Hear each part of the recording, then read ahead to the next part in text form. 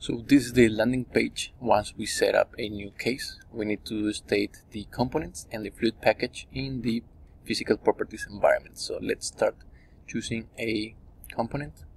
We know we have methane, we know we have isopentane, and we have N-dodecane.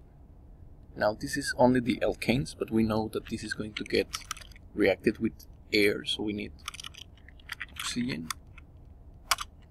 We need also nitrogen because it's part of air, and also the product CO2 and water.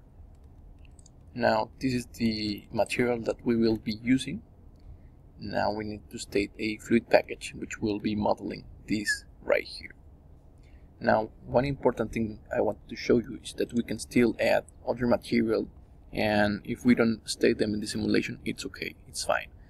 No worries.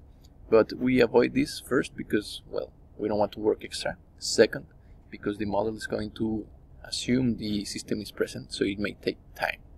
So that's why we only stick to the only materials present right here. Okay, so let's fill up the fluid package material.